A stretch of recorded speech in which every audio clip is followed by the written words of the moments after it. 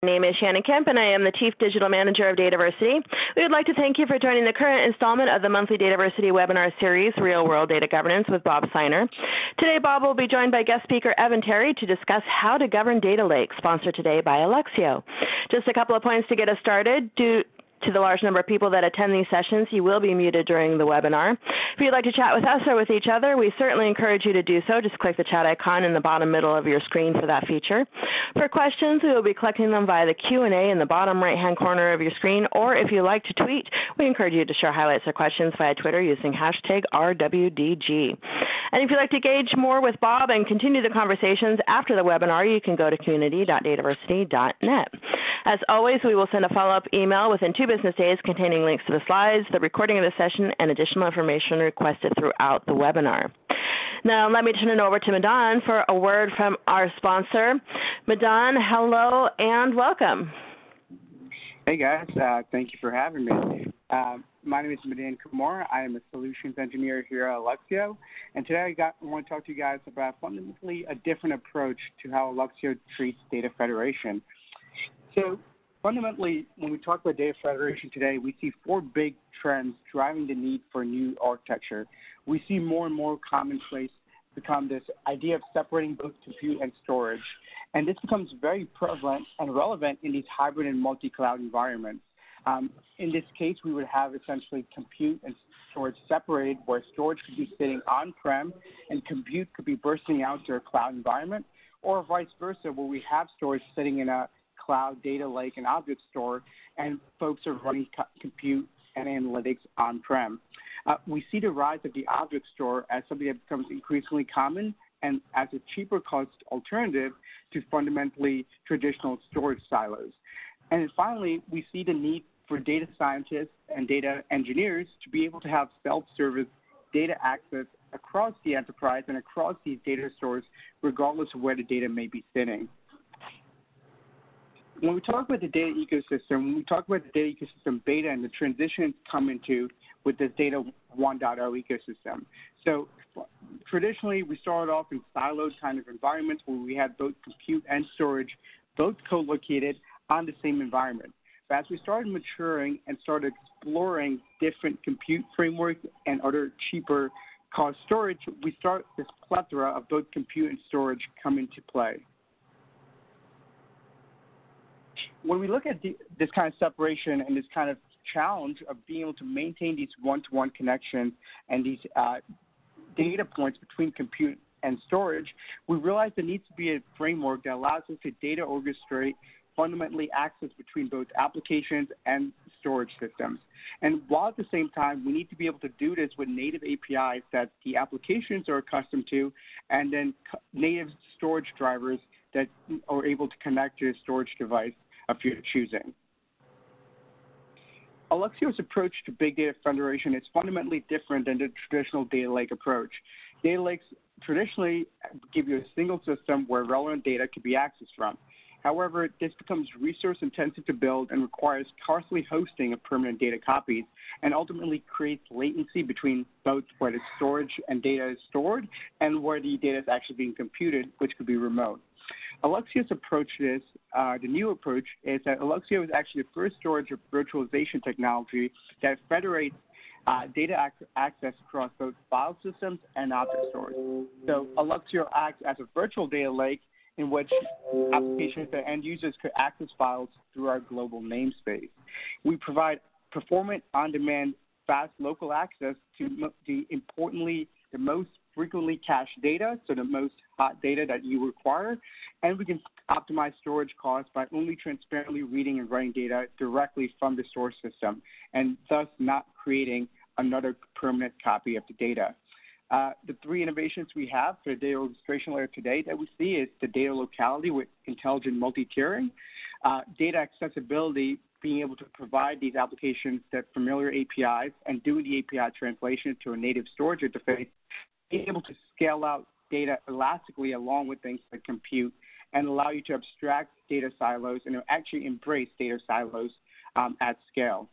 The most common use cases we see today are being able to accelerate big data frameworks on the public cloud, running big data workloads in hybrid cloud environments, and even enabling big data on object stores across single or multi-cloud environments. Finally, Alluxio is an open source. We do have a vibrant open source community, and it is an open source technology that you could go out and play with today on alluxio.org. Check out our GitHub and join our conversation on the Slack channel. Back to you, Shannon. Madan, thank you so much. The great presentation. If you have questions for Madan, he will be joining us in the Q&A section at the end of the presentation today. So feel free to submit questions in the Q&A bottom right-hand corner of your screen during the presentation. Now let me introduce our speaker for today, Bob Seiner. Bob is the president and principal of KIK Consulting Education Services and the publisher of the Data Administration newsletter, tdan.com. Bob has been a recipient of the DAMA Professional Award for significant and demonstrable contributions to the data management industry. Bob specializes in non-invasive data governance, data stewardship, and metadata management solutions. And with that, I will give the floor to Bob to introduce his guest speaker for today and to introduce today's webinar. Hello and welcome. Hi, Shannon. Hi, everybody. Thank you, Alluxio, for sponsoring the webinar today. And this is a really good subject for right now. There is so much that is being written and being spoken about data lakes, and the relationship between data governance and data lakes is pretty obvious to a lot of people. That you hear the term data swamp when people talk about data lakes that go ungoverned. So I've got a special guest with me today, Evan Terry, that I'll introduce to you in a minute. But I wanted to thank you for taking the time out of your busy schedule for joining us today. Before I get started, I just want to run through a couple quick announcements, and we typically do that at the beginning of the webinars. As you know, this webinar series takes place on the third Thursday of every month, and next month we've got a really interesting subject of data governance versus information governance. Why should we call it one thing versus the other? Is there really a difference in the meaning between data governance and information governance? I always talk about non-invasive data governance, so there's a bunch of resources that are listed on here if you want to learn more about non-invasive data governance. The first one is the book that I wrote several years ago on non-invasive data governance, The Path of Least Resistance and Greatest Success. I'll be speaking at a couple DATAVERSITY events coming up soon, at the Data Architecture Summit in October, and at the new DG Vision event that's taking place in December.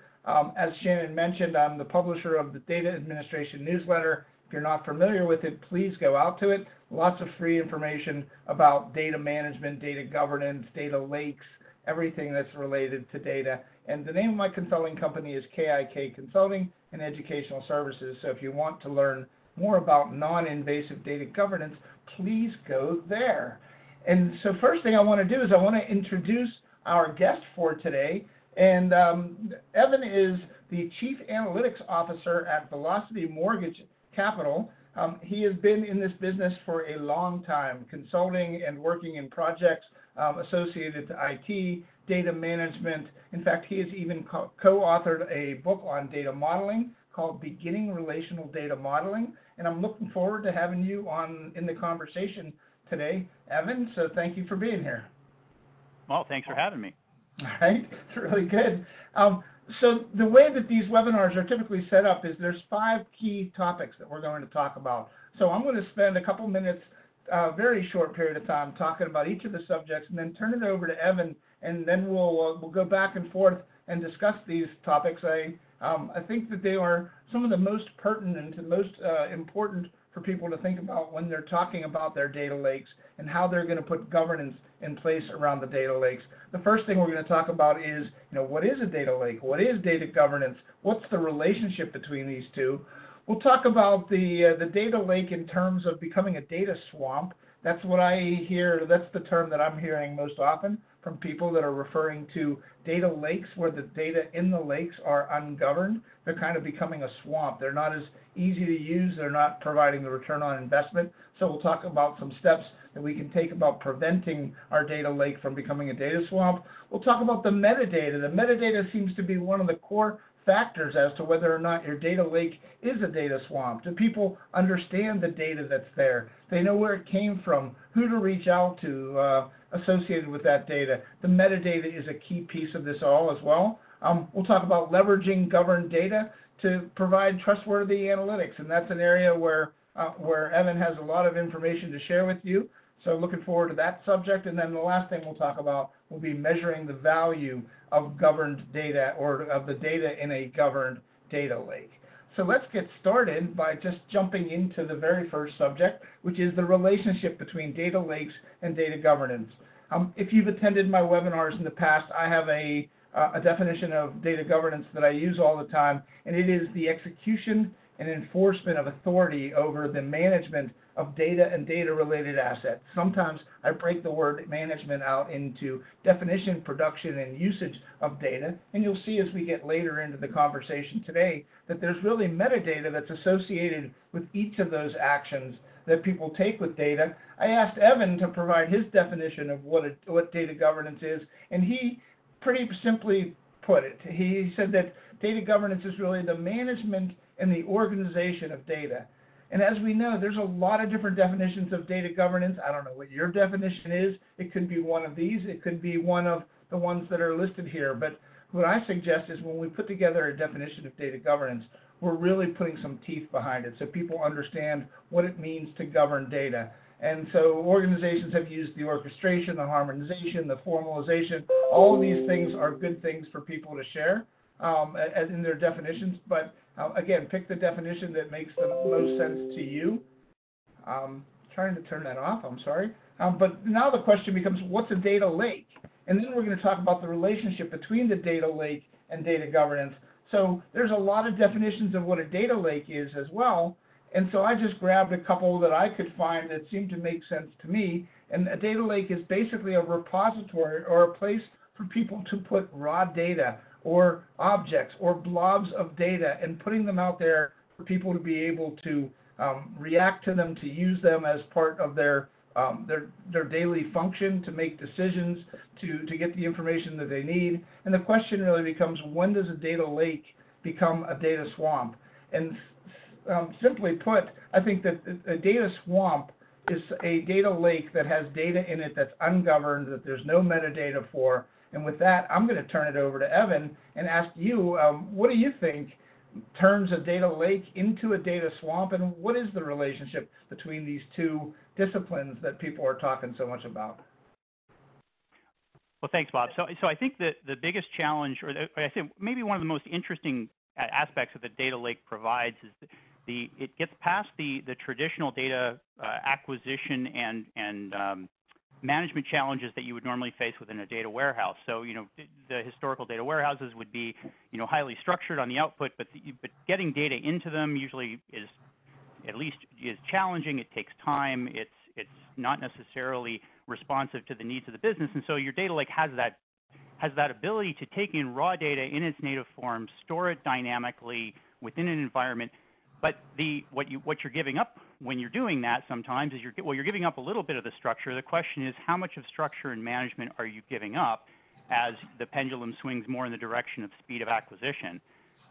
So in this case, if you're talking about how do data lakes become swamps, it's really that when the power of the data lake, the ability to retain to store that data in its native form, the ability to add to it relatively easily, starts to conflict with the ability to actually get good information out of it, and that's typically aligned with a lack of governance, a lack of management around that the data that's being added to it. So from my perspective, when you're talking about a data swamp, I think the best example of a data swamp would be, probably everybody who's on this call is working in an organization that uses, shared network drives to store files, and that is in some ways a great, it's very dynamic. Lots of people can write to it, lots of people can read from it, but the information that's contained within that file share is often not particularly useful to people beyond those who have actually added the files directly to the shared drive in the first place. So when we're talking about data lakes becoming swamps, there's really some kind of set of rules, some kind of governance, some kind of standards of behavior that we're going to require of people who interact with the environment to ensure that it's maximally useful for the most number of people. Okay. So one thing that I heard you say that I thought was really interesting is that the data in the data lake actually only becomes valuable to the person who put it there because they're the ones that have that understanding of the data. Can you maybe elaborate a little bit more on that? What are the types of metadata that are being asked from the, because we want the value obviously to go beyond just the person that's putting the data there.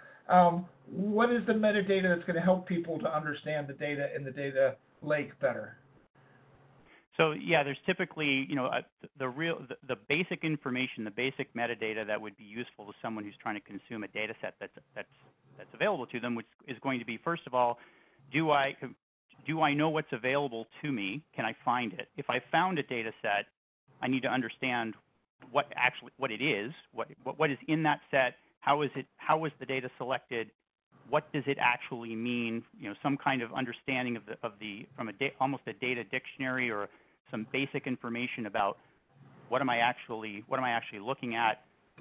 All of the other sorts of things you would normally see within, at some level, within a structured environment where you'd say, well, how often am I getting the information, and what kind of access do people have to this? So really, it's about decoding it, because I look at data that's dropped into an environment, and if it's not at least minimally documented along those lines, what it is, when was it put there, what does it mean, then it's essentially almost a form of encryption. You've got a situation where you've got a data set out there, but nobody necessarily understands it. So those be the critical pieces to make that information broadly usable across a wider group of people. They need to understand, what can I do with it? And those kinds of things are going to be what drives that usefulness. That's really funny that you say that the data that's out there is almost like it's encrypted because people don't understand it, right? And I guess that's the point of encryption. But we want to make certain, so the end result is that they will use the names of the columns to decipher what the fields are, and that's not really what you want to do. The names of the tables, the names of the columns, it goes way beyond that. It's the description, it's where they came from, all the things that you mentioned. People talk about things in terms of data dictionaries and data catalogs all the time, and so just kind of to wrap up this subject, would you suggest that if you're putting a data lake in place, that the data dictionary would become a critical component of the data lake? I would agree with that, and of course the question around data dictionaries is always one of how in depth do you go into documenting it, how much work do you spend with metadata tools to try and capture it. There's probably a balancing act to be played there between the level of detail that you need to capture and the appropriate usefulness. But yes, as a general statement, I would say yes, the data dictionary, in terms of identifying what you have and what it means, is critical to the usefulness of that information. And you know what, you mentioned something else. You said minimally acceptable documentation. And I think that's something that people can take away from this as well. Define what that minimal amount is and make certain that if we're going to govern the data in the data lake, we want to provide at least this information, because otherwise it's almost like the data is encrypted, like you had said. So great perspective on that subject. Let's spend a little bit of time talking about preventing the data lake from becoming a data swamp. And I'm just going to spend a couple minutes here talking about it. But, I get that question all the time from organizations that I'm working with. And the truth is that, as I mentioned before, the data in a data swamp basically is ungoverned data. So the first thing that organizations should consider is at least putting in the level of governance that's necessary for the data that's going into the data lake. And that level of governance may be, we need to collect the data dictionary, as Evan talked about, and the types of things that we spoke about. But there has to be some level of governance for the lake. And that, if you, again, let it become a free-for-all, it becomes very swampy, and again, almost like it's encrypted to people. So the first thing that I would suggest that people can do is at least take their governance and focus on the lake, and see what levels of governance are already there before we go trying to redefine it. But if you have structure in how data is getting entered into the lake, then live off of that or expand on that to collect the information that you need. The second item was implement metadata management for the lake. Exactly what we're talking about here.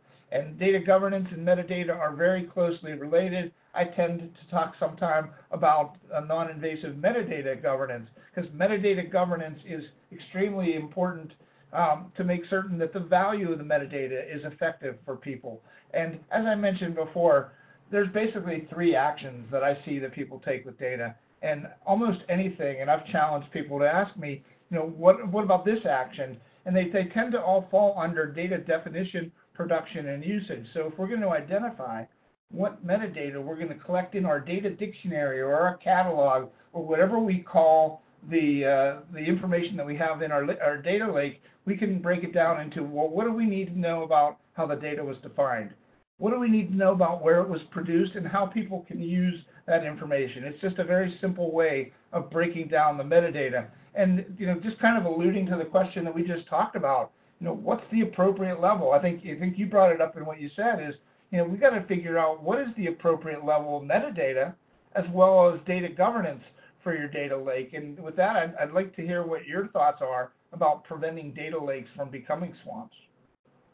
Well, so I do think that the key to keeping your data lake from becoming a data swamp is some form of organization. And like you just said, Bob, it's a question of the appropriateness of the level of control that you're going to have. And I think that ultimately you're going to want to look at ownership of the lake. You're going to have somebody is hopefully within your organization in charge of at least managing an environment. You're going to have to understand who that is. You're going to have established some standards. So we just talked about how does data get into your lake? What are the minimally acceptable amount of documentation to be able to effectively use the information that's there? And you're going to want to look at who can and can't access particular pieces of data. All of these things are going to be tied ultimately to the context of what your data lake is trying to do. And I think that's one of the trickiest parts with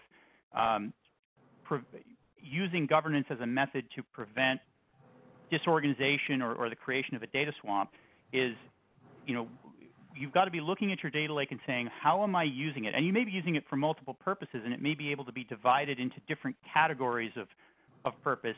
And then you're going to want to be thinking about, well, if all I'm doing here is, a data science exploration activity, I might have different sets of standards. I might have different rules governing the use and creation of that data within my data lake than I would if I'm using it for a more operationally driven, almost like an operational data store type queryable environment that's going to actually drive real business decisions in the moment.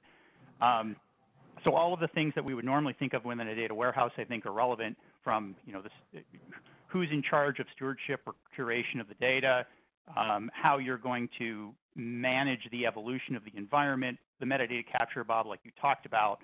And I do think that the zones, the concept of dividing up your data lake into zones of use, and then sort of planning, it's a little bit like having a city plan where you've got blocks divided up into different zones, and then you can talk about the appropriate standards that would go into place if you're going to use that property for a particular type of purpose. I think you're looking at similar kinds of constructs here in terms of putting the right governance around your data lake to prevent it from becoming a data swamp. And you know what, I really love that analogy of it's like a city plan where you've got blocks that have been zoned to do certain purposes. And I know that I will be digging in and trying to understand from the organizations I'm working with, what is the purpose of their data lake. And you mentioned a couple, but maybe can you elaborate for the folks in the webinar as to what might be some of those purposes? You mentioned scientific. What are some of the other purposes that you see organizations using data lakes for versus data warehousing or just databases? Sure. So the first one, obviously, that I've seen probably most often in this kind of an environment is the pure play analytics environment, where you have a group that is typically involved in doing it's almost a form of research and development with data. They're doing some kind of exploratory analysis. They're using, say, internally generated data sets, but they may also be going to the outside to be pulling in publicly available data sets or ones that can be purchased, or they may be contracting with a third party. And then they're trying to put all of that together into a pure analytics environment, possibly with some more intense statistical modeling to try and drive towards a broader strategic objective. That's probably the one that I've seen the most often. But then right behind that would be a way to marry together the structured data coming out of operational data sets and operational systems with a variety of the unstructured data that you're going to have, whether you're talking about Twitter feeds or system logs or any of those kinds of things, where you're trying to draw together in a more searchable, almost real-time environment. How can I tie together the different structures of data, the different data sets that present themselves in very, very different structures, and pull something meaningful out of that, where to put that into a data warehouse would be prohibitively time-consuming or expensive. Those are probably the two biggest, most, in terms of end uses, the most common end uses that I see.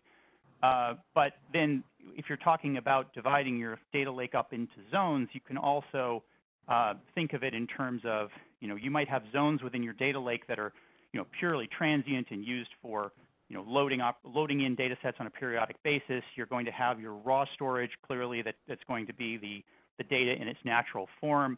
And then you may even have, environments that are slightly more cleansed or slightly more structured, depending on the purpose of your groups. And I would think that those purposes would largely fall under the two broad categories I talked about first. Have you seen organizations that have broken their data swamps down their data lakes? That was clearly a slip. Breaking their data lakes down into subject areas? Or would they more likely follow the transient, the raw storage, the partially cleansed or completely cleansed environment? Do they ever follow subject matters? Yeah, I think there is. My experience has been, yes, subject matter orientation does happen. I think that's probably again, if you're looking at these things sort of on different dimensions, you've got the purpose dimension in one way, and then you've sort of got maybe the functional area of the company on another. And I would see that subject area is a way that I've seen this broken down before. Okay. All right. So I think that information, I know I'm taking notes here. There's a lot of information that you're providing. That's very helpful. Let's kind of change gears just for a couple minutes here and talk about governing the metadata. And I just provided a class through DATAVERSITY on non-invasive metadata governance, because there's a line that I tend to be using a lot, which is that if we're going to provide metadata to people, the metadata is not going to govern itself. There needs to be people within the organization that have the responsibility for doing the same things, for defining the metadata, for producing the metadata, because there's lots of different types of metadata that are out there. So we need to, as we mentioned before, that minimal set of standards for documentation. Let's define what that is. Somebody has to have the responsibility for that. Somebody has to be responsible for producing it. If it's not coming out of an existing tool, somebody physically is going to produce a definition, and there should be process around that. And certainly the metadata that seems to be most relevant is about usage. So I'm guessing that in most situations, there's data in the data lake that needs to be protected. So that's one of the first things that people think. There are no-brainers that say, the data that has certain information in it is classified as being sensitive, classified as being private, whatever your categorization is. People not only need to know how they can and can't, and how they can and can't share the data, but what are the rules that are associated with that? The second bullet point is kind of interesting, because it can be read two different ways. You could be asking the question, well, where is the metadata that's associated with the lake? Or even just lop off the word where and say, is there metadata associated with our data lake? That's one of the first steps that we can take as practitioners to gauge how much work is going to need to be done in order to provide that minimal amount of documentation we talked about. And the question that has to be asked is, who are the people in the organization that have the responsibility for the metadata? And maybe, Evan, you could share a couple, any examples of things that you've done as to, well, if we understand that there needs to be this minimal set of of documentation, and somebody needs to define what that is. Who are typically the people that have the responsibility? Is it the people that are entering the data in the data lake? Who does that? Yeah, that's a really great question, because I was taking notes as you were speaking, and I thought, really, again, I'm an analogy guy, so I like to bring up, analogs. And to me, you're talking here about who are the librarians, basically, right? Who are the ones who are going to keep the actual collection of data properly inventoried, if you will, right? And to make sure that information is current and up to date. And I think the challenge that you have is most organizations don't have, most organizations are functionally oriented, and therefore they don't really have the appropriate organization who's charged with maintaining this kind of information. They may not even really have anyone who's in charge with maintaining the quality of the actual data stored in the data lake, let alone the metadata, the quality of the metadata associated with the data in the data lake. I think where I've seen this work most effectively is, the role that we've been using for years, right, of data stewards, of people who have a particular area of responsibility for the quality of the data, are also those who tend to have the best information about what it means and how it's going to be, and how it might be used. So I think, a combination of a good metadata management tool and an appropriate set of people, typically not within an IT organization, who are charged with managing the usefulness of the metadata itself, is where I've seen it be the most effective. But I'll admit it's something that I see companies struggling with an awful lot. And so you talk about librarians, and that's interesting because one of the organizations I'm working with is calling them librarians. Is it typical to have one librarian for the whole data lake, or are there individual librarians that are associated with each, let's say, source of data or each zone of data within the data lake? I don't think it depends on the size of your data lake, I guess, but it seems to me that a data lake, if it's being used in the way that most are intended to be used, it's going to get too large too quickly, I think, for a single individual to be able to practically manage. I think what you're talking about is someone. Again, if we're taking people who have business knowledge potentially as these stewards, it's probably functionally oriented, because that's typically how the information about the business information is stored within an organization. So I would think you're probably talking about multiple functionally oriented librarians, if you will, or stewards who have information about and the responsibility for managing the metadata. Okay, and just to share with folks that are in the webinar, the organization that I'm working with that's calling them librarians, they're really per business segments of the organization. And so they're kind of taking what Evan said and saying, yes, we need to have these librarians, and they're actually calling them at least that to start, but somebody that plays that role. I think that's what's most important. Can you kind of elaborate just real quickly on what you mean by Goldilocks mentality?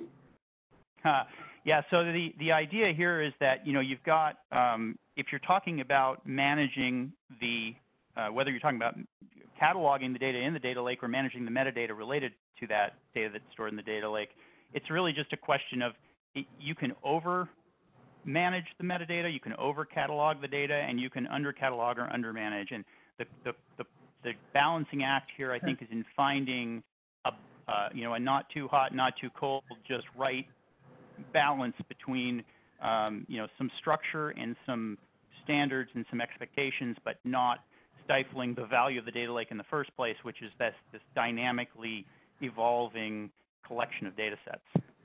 And not too cold, not too warm, just right. I understand that. And you know what? Working to determine what that balancing point is going to be different for every organization.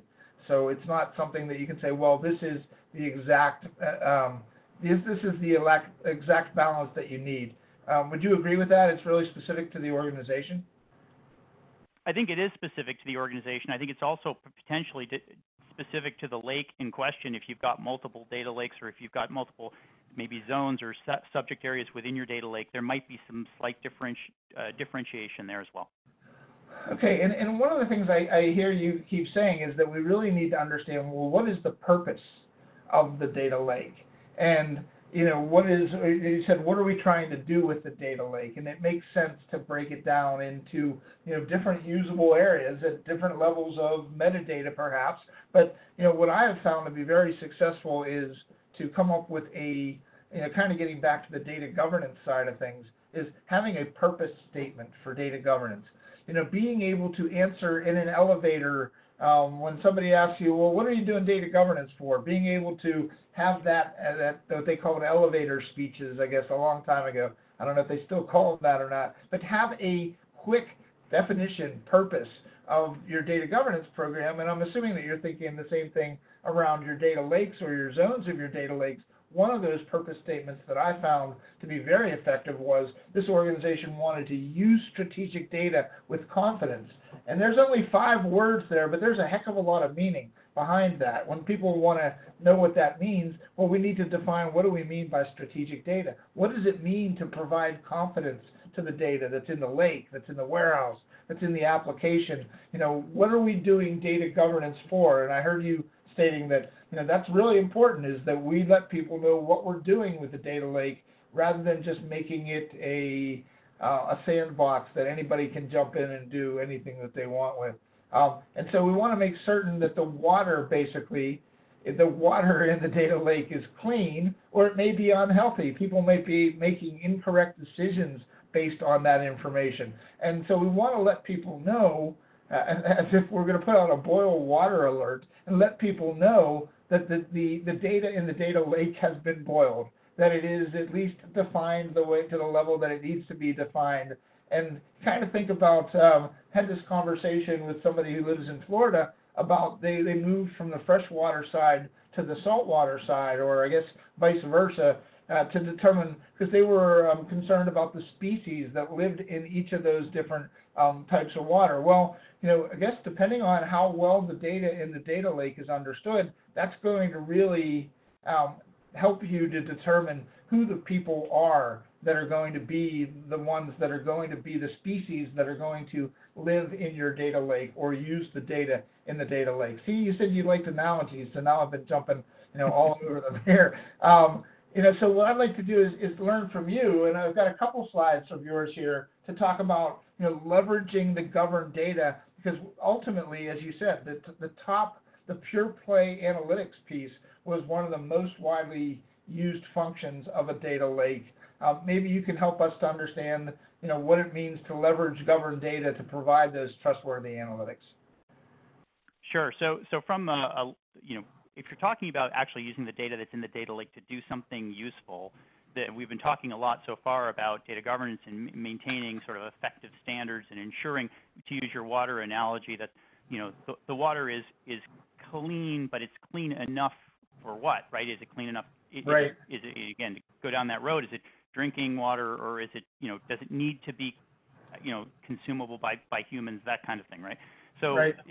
You're talking about sort of establishing those standards, and I think when you're getting to leveraging what you have for the governed data, you're saying, okay, now that I've got, presumably I have some kind of a data catalog or a data dictionary. I understand what I have. I've established certain standards to be able to make sure that my data is usable and appropriate for the purpose that I've defined for either my subject area or my zone or my lake in general.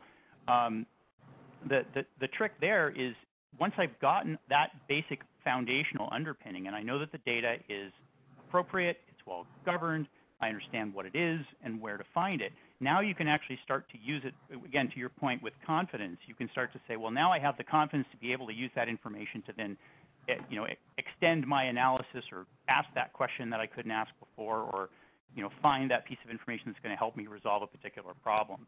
So that's one of the points that I have on this slide is about trustworthiness. Really is a question of what's your need for, what's the context, what's the need for accuracy.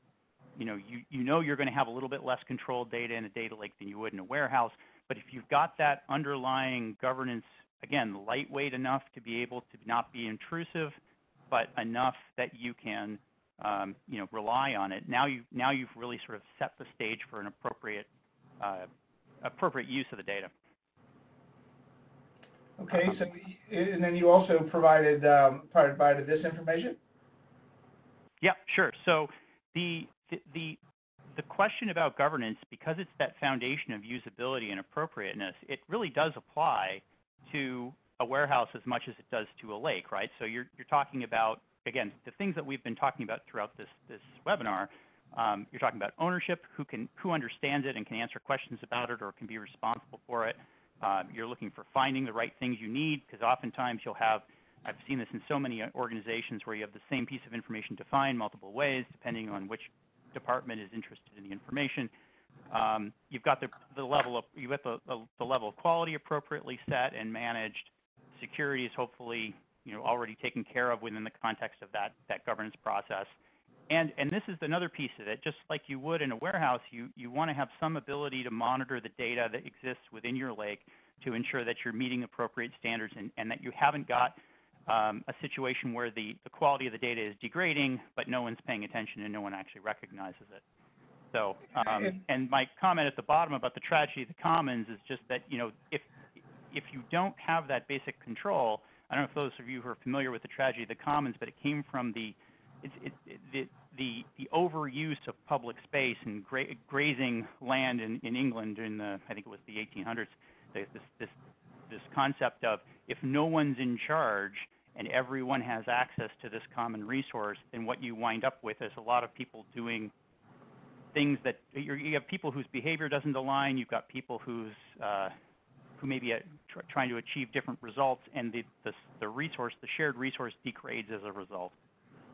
And you know what? That's what that was what I was going to jump on, was the tragedy of the commons. And you know what? It almost is diametrically opposed to the idea of the zones, right? Of setting up zones, so we don't have the tragedy of everybody trying to do everything out of one place. Just one last quick question on this subject is, and it sounds like you're kind of leaning this way, that potentially the governing of the data in a data warehouse would be, the lessons that we've learned from that would be directly applicable to the governance of the data in the data lakes.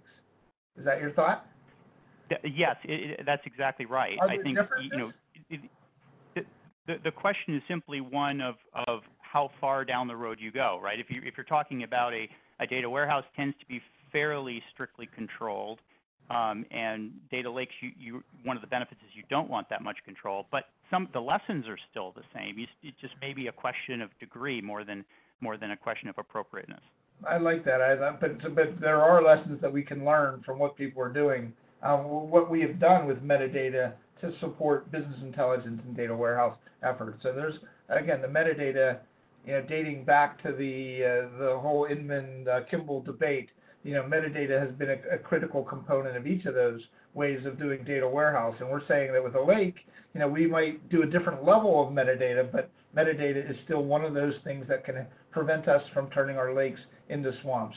So the last subject I wanted to speak with you about before we turn it back to Shannon for Q&A is that of metrics. How do we measure the value of a governed data lake? So for those of you that have seen the framework that I use for non-invasive data governance, there's really 6 core components of data governance, and one of those is metrics. We talk about data and people and process. All of those things are very important to the implementation of an effective governance program, and so metrics are certainly a big piece out of it. And so when I think about the data in the data lake, here's some things that just kind of jump out at me, and then I'm going to turn it back to you, Evan, to talk about what do you see as being ways to measure the data lake. But we want to measure people's confidence in the data. And frankly, we just need to ask them what that is. What level of confidence do you have? How much time do you spend making certain that you understand the data? That's something that can be measurable. Understanding of the data. How many people are using the data? How the data is being used? The decisions that are being made from that data. Basically, even measuring, as you had mentioned earlier, Evan, the knowledge of what knowledge do people have of what data resides in the data lake. So those are all things that I think can be measured. And oftentimes, I just want to throw these out there before turning it over to you, Evan. Some of the things that I consider to be things that we should be considering before we're putting metrics in place, which is, what are we going to compare our metrics to? So we need to do a benchmark of what our current measurement is now so that we can measure some sense of improvement.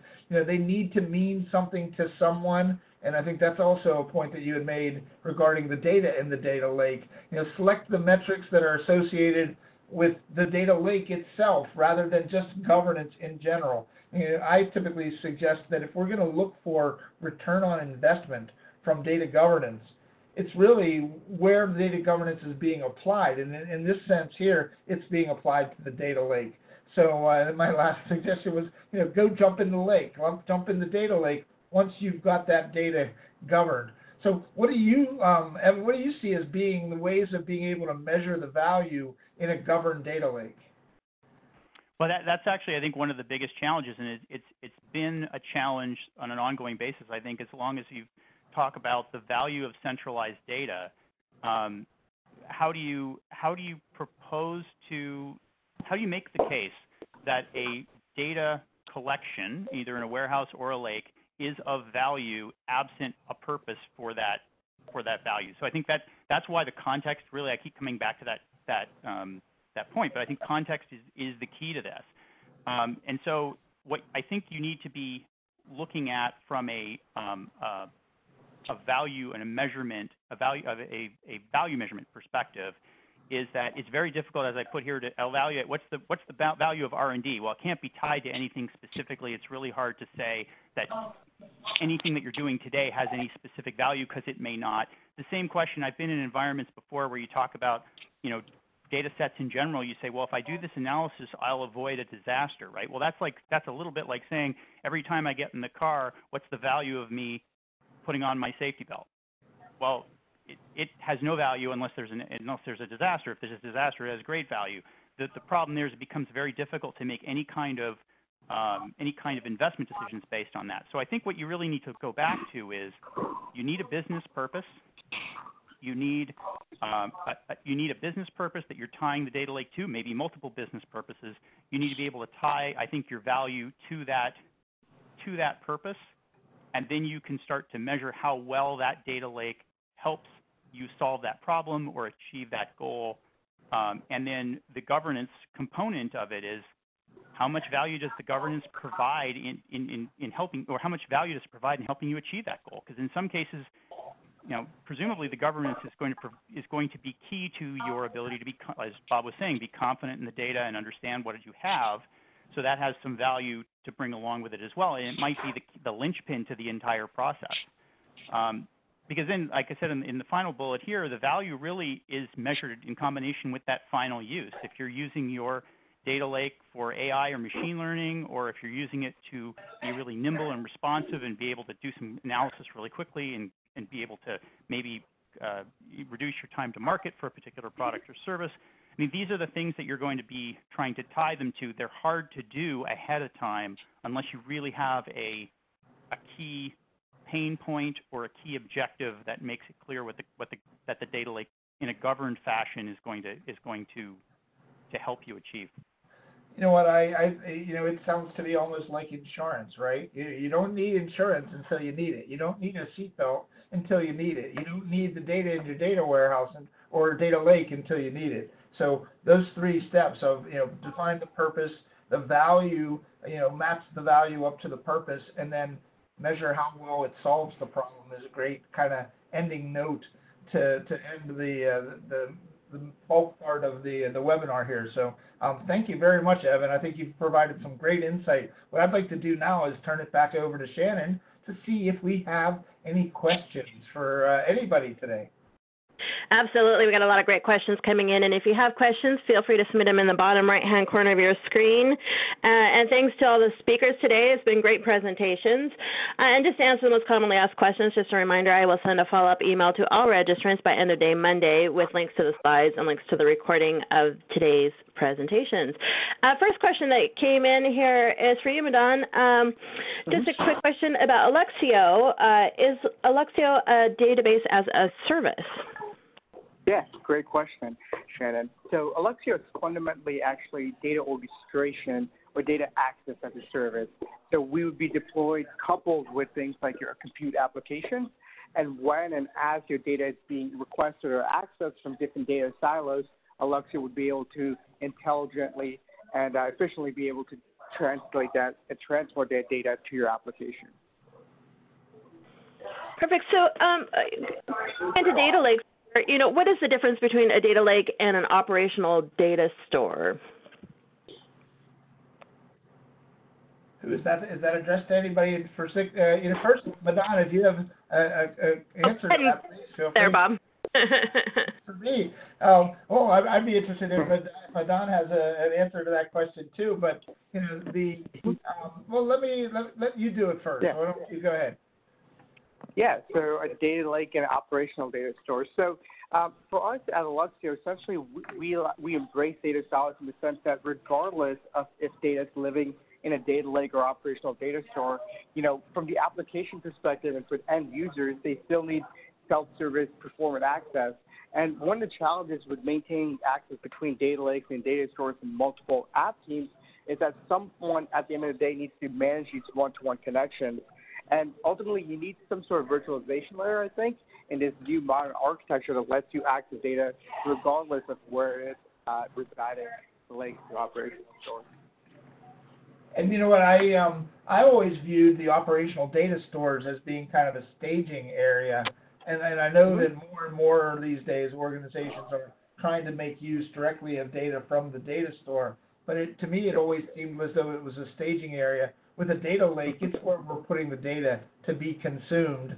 Right. And I think that's a big differentiation between them. Evan, do you have anything to say on that? I was going to chime in there and say, yeah, I think the operational data store is in some ways less a structure than it is a purpose, and you could certainly use a data lake in that way, in the sense that ODSs are usually used to look at data in relatively native form with relatively little external cleansing or rules associated with them. So I would say that they're not dissimilar. It's really more a question of how they're structured. And going back to the purpose of it, oftentimes the ODS becomes that structure that people put data in as the staging. So I agree.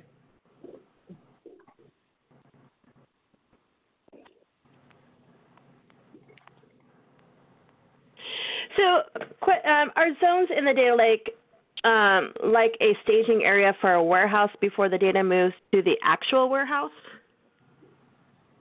I think that's a good question for you, Evan, because you started with the idea of the zones.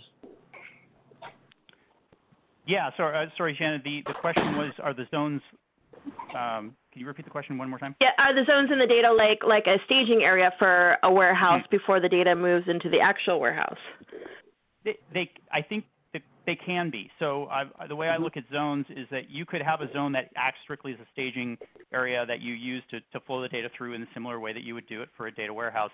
I think you can also look at zones as being functionally oriented, where you may have in subsequent zones, you do your data acquisition first. You might have a subsequent zone where the data is slightly more processed. It might be cleansed slightly.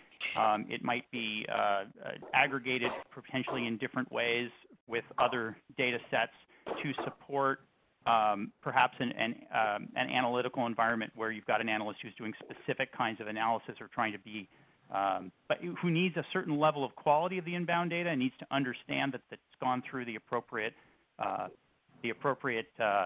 quality gates, I guess, before they can do their work. So you certainly can think of them as a staging area, but I think they're more just sort of conceptual, logical separations by purpose, more so than they are strictly staging into data warehouse. And you know what, again, you're just reemphasizing one of the things that you said earlier, which is the purpose, and knowing what you're doing with your data lake. And if that becomes the purpose, to be the staging area, to be the area that we're going to do some of the cleanup, the aggregation, to me, that's the definition of the purpose, then it's fine for the ODS to be similar to the data lake. Or should I say the other way around? Madonna, anything you want to add to that? No, I agree. I think a lot of it could be interchangeable, and certainly in today's environment, we're getting multiple different data streams that come in, and a lot of times there does need to there does need to be a way to have some sort of staging area, whether we're ingesting data through Kafka or different REST APIs, before they eventually go to the single source of truth, in this case, which would be a data lake. So, yeah, I agree with what Evan said. I love it, and there's so many great questions coming in. We're not going to have time to get to them all. However, just keep them coming, as I will get them over to Bob, who will write up the answers to be included in the follow-up email going out to everybody on Monday. So continuing on here, what would be the use cases around having both a data lake and a data warehouse, and do you see any challenges with having your data lake as a source for the data in your data warehouse? We've kind of talked a little bit about that, but maybe can expand on that a bit more. Yeah, I'd like to, Evan, Shannon, just repeat that real quickly, but Evan, I think that would be a great one for you to touch first. Yeah, so what would be the use case around having both a data lake and a data warehouse, and do you see any challenges with having your data lake as a source? So I think in the first question, there's nothing inherently wrong with having both a data lake and a data warehouse. I think it's a question of the repeatability and the structure. The warehouse is going to lend itself to a more, presumably a slightly more limited set of uses and a more structured set of uses, and that might be perfectly appropriate for some component of your analytics environment or your reporting environment. And actually, as a staging area for a data warehouse, that is actually a good use of a data lake. Especially if you're trying to manipulate data that comes in a variety of different structures into something that's more uniform and more usable within the construct of some of the reporting tools that are out there. So I think there's nothing wrong with doing an old-fashioned data warehouse as opposed to a data lake, and there's nothing wrong with using a data lake as that staging environment for the data warehouse if you're receiving the data in a way that makes that advantageous. You know what, and I find that a lot of the organizations that are jumping into the data lakes, they've been around for a while, so they have data warehouses. So it's very common to see that there is a data lake environment and a data warehouse environment. In fact, they could be two completely different parts of the organization that might be focusing on them, or the purpose might be defined differently for them. But it's very common for there to be both a data warehouse and a data lake. And any other comments there? Madan, did you? Yeah, absolutely. Just to, so in most of the parts that we see today, there absolutely are both data lakes and data warehouses. And typically the end users that we see on top of both of these vary slightly differently. So data warehouses, because by nature the data is already structured in that format, we see business professional reporting. A lot of that's done on traditional data warehouses. Today with data lakes, however, we mostly see much more exploratory data analysis. So think about your data scientists and data engineers that are really kind of trying to query this vast unstructured amounts of data. And I think now with tools in both the cloud marketplace and things with AWS and what they offer, querying that kind of vast unstructured data becomes much easier for doing that data lakes today than it used to be in the past. Perfect. Let's see if we can just slip in your elevator pitch on the next question for y'all. We got a couple minutes left. How frequently can or should a data lake be refreshed? Well, I am going to guess what Evan's going to say, and probably what Madan's going to say as well. It all depends on the purpose. It depends on the purpose of the data and how often do you need it. Do you need real-time data? Well, that's obviously going to cause a certain level of governance need to take place to provide it real time. What do you think, Evan? I mean, what is the right answer to that question? Well, I think that's exactly right. You've got different data sets that are going to have different purposes, and those purposes are going to require different data refresh cycles. So you could have something near real time that requires on your constant feed. You could have something on a much slower cadence than that. I think there's not really one answer to that question, even for an individual data lake, I don't think. Yep, agreed. I think certain operations like refreshing could tend to be expensive. So ultimately, you don't want to, refresh and take up additional resources unless it's absolutely necessary for your end users.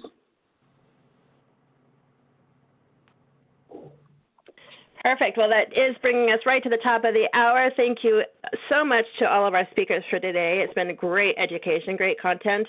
And thanks to Alexio for sponsoring today's webinar, help making all these happen. Just a reminder again, I will send a follow-up email to all registrants by end of day Monday for this presentation with links to the slides, the recording, and additional information requested that throughout we'll get the answers to the remaining questions as well. Thank you all. Thanks to all our attendees for being so engaged in everything we do. We just love it, and hope to see you all next month in Bob's webinar. Thanks all. Thanks, everybody. Thank you. Yep, thank you.